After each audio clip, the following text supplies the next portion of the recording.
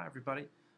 In this tutorial we're going to learn how to create the globe, a desk globe.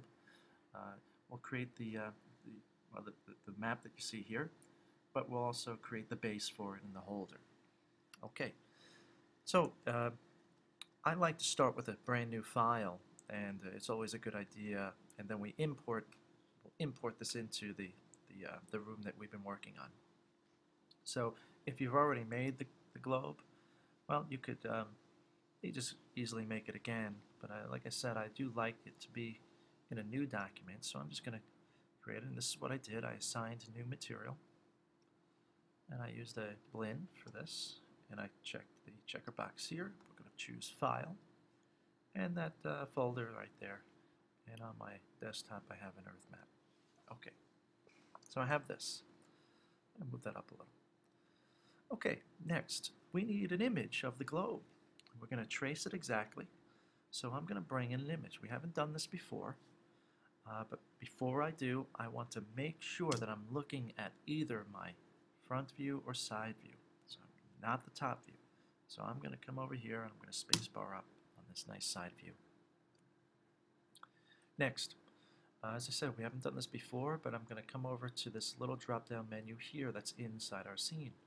And I'm going to go to View, Image Plane, Import Image.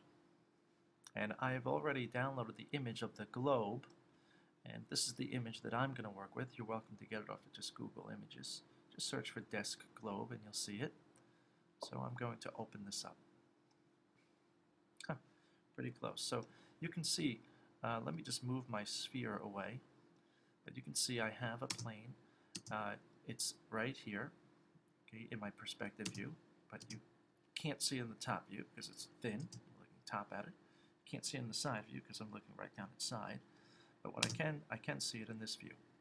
And right now I'm going to go object mode on my sphere, and I'm going to move it there. And I'm going to scale it from the center in proportion until it fits my globe. I can look in this view too. Great. So there's a few parts to this desk globe. Let's start with the base. Okay, so what I'm seeing are two shapes, this one and this one. So I'm going to come over to my view again that has the image. I'm going to get close. And I'm going to go to Create EP Curve Tool. We've used this before. And I'm going to trace half of this top piece here. You can see it bevels out a little bit down there. And I'm going to come around and only halfway. When I press enter, you'll see that better. See, I'm only tracing half of this shape. Alright, next I'm going to come over here and I'm going to go to my drop down must be on surfaces if you're working with the EP Curve tool. And then we're going to go to the drop down called surfaces and revolve. Okay, now it looks thicker than what I wanted. So how can we fix that? Well, that's because the spline was created a little bit further away from the y-axis. The y-axis was here. So what I'll do is I'll select my spline. Maybe the best way to do is select it right there. You can see I've selected on my spline only. You can barely see it. And I'm going to take my move tool and I'm going to move the spline. I'm going to move, maybe I'll do it in this view so you can see a little better. I'm going to move the spline closer to the y-axis. So what we'll do is, how about we take so we don't have to do that next time, I'm going to take the image and select the little box in the corner of it so we're selected on it. And I'm going to take my move tool and I'm going to move this image so it's so the middle of the y-axis is going right down the center. Okay. All right, I'll come back here. I'll make sure that looks right. Okay, next. Let's do the second piece. I'm going to take my create EP Curve tool, and this piece here, I can start here. I am going to Well, we want it to go straight across, so I guess it doesn't matter though. It's going to be underneath the plane. So I'm going to kind of trace this here, and I'm going to go all the way through the other shape, but stop at my y-axis and press enter. And let's go to surfaces, revolve, and let's take a look at that. Okay, great. So there we go. Next, there's a few other pieces here, and I think that can easily be done with a cylinder. I'm just going to create a small cylinder for now. And let's see. I will go to my top view first, I think. I'll just kind of get it in position. It's going to be around here somewhere. And I'm going to look at a side view here, or my front view. I'm going to move it over there. And let's get close so we can see. Nice and close. I'm going to scale it proportionally, bring it down, and then rotate it. Okay, that looks good. Right, the next one, it's almost a cylinder as well. So I'm going to take my move tool, get it ready, and Apple D or Command D to duplicate it, because this is the one I'm going to use for this. It's already in place. I'm just going to scale it so it's taller and scale it proportionally from the center so it's a little bit thinner. And I'm going to move that right into place. And you can see it has a little bit of a rounded edge. What if I want that? Well, if I go to the polycylinder tab, well, unfortunately, it's not showing up. So let me see. Let's see if I delete it and duplicate this one. Do I get it? No, unfortunately, no. So I tell you what. What we'll do is we'll just have to create another cylinder. Okay, and right away, it's the top view. We'll move it over there and go into the side view and move it here. Okay, get closer. Okay, so what I'm going to do, if I click on the tab over here, you can see now we have our options back. And I need a rounded end. So I'm going to do round cap. You can see it does round it, but not really. But if I bring up the subdivisions for the caps, now you can see I've moved it to 5. And you can see what I've got, kind of like a capsule type of a shape. So now I can rotate that on this y-axis, or excuse me, on the red axis there. And I'm going to use my move tool. I'm going to get into this place, and I'm going to scale it down. Okay. Looks good. Scale that some more, though. It has to be thinner than the previous shape. Oh, okay. And maybe a little longer, too. So it goes through the globe. Okay, that looks good. Perfect. Okay, you can see it's a little bit off, so I'm going to move this. And this is something you can only see in your perspective view. Oh, looks like I had a duplicate there. Let me get rid of that.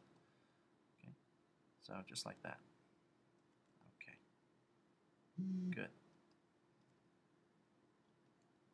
Okay, next. This piece here, or how about I take both of these, and I'm going to Apple D and duplicate them. I'm going to move them up in the air, and we'll put them over to where the other one was. Okay, great.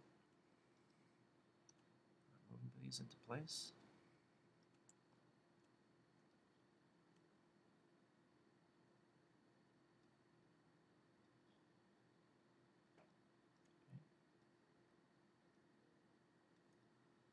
Okay.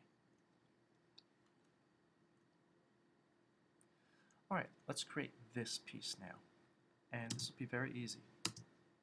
What I'm going to do is I'm going to create a tube. And I'm going to drag out a large tube. And then how wide should or how tall should it be? Well, it doesn't matter for now. And maybe I'll do this in the, so you can see it a little better. We'll do it in this view. So here's my tube again. Drag out a tube, yeah, thin, okay. And how wide? Well, just take a look for maybe just like this for now. We can always change that later. I'm going to go to poly pipe, and I'm going to make sure that it has a few more axes, so more divisions. So I'm going to go to have a 35. It makes it a little bit more rounded. Next, come up, well, we'll take our rotate tool because we know we're going to have to rotate it 90 degrees facing us. And how do you know when we're at 90 degrees? Well, I'm going to come up here, click on that tab, and you can see I've rotated it. You can see the number that's moved. I got it close. I got it to 80, negative 82. I'm going to go to negative 90 and type that in and press enter. Okay, next, we'll move this into place. Maybe the best view to look at that would be this view here. And let's see. I'm going to put it in the center and then scale it up. From the center, scale. Okay, scale a little bit more. Okay. All right. And I think I'm going to, to get back to my attributes editor, I'm going to click that again. You can see all my things are here. I can always change the thickness of the center. So what if that was 0.5? And maybe at this point I might want to go to this view. You can see a little better. Okay, just stick out a little bit. All right, it's a little bit thick. So let's make this, let's bring down thickness to 0.3. Okay, maybe something like that. I'm also going to scale it down. And look at that view for here. And we'll move it. Okay, we're pretty close.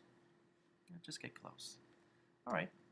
Next, there's obviously some faces that we don't need. So I'm going to take my face mode, hold down right click at the face mode here. And I'm going to take away and delete the ones that I'm not going to be using.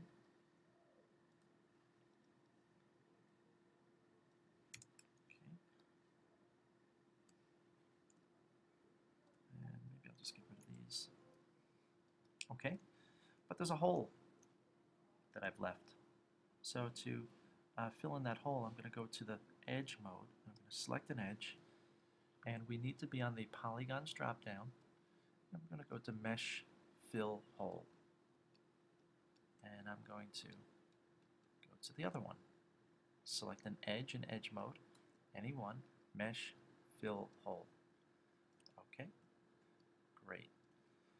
Now I can make sure I can move that just to be sure that it goes inside of there. And what I'll do is I'm going to go back to object mode and maybe slide this into place. So let's see what we've got. Make sure that's going in. If it needs to be less thick, I can always scale, make it thinner. But looks like we're looking good. Maybe we'll go to that face mode again, that front face there, and we're just going to kind of move that in. Okay. Let's look at the bottom part. It's a little bit short, but we can fix that. Select that face, and take your move tool, and just kind of move that in. Okay. Okay. Now to get rid of the image, it's tough to select the image. It's weird, it doesn't select unless you drag a box in the corner of it. When you drag a box on the corner, with the selection tool, I can press delete. And there I am. I'm left with the sphere. Gotta move it a little bit more. We have to fix a few things up, but you can see I might want to assign a material to this, and we're finished. Okay, so give this one a try, guys. See you soon. But from here, we would save it, and then go to your table with your desk that you have the other objects on, and we're going to go to File, Import, and then you'll be able to import this in, and everything will be good. Okay, thanks. Bye.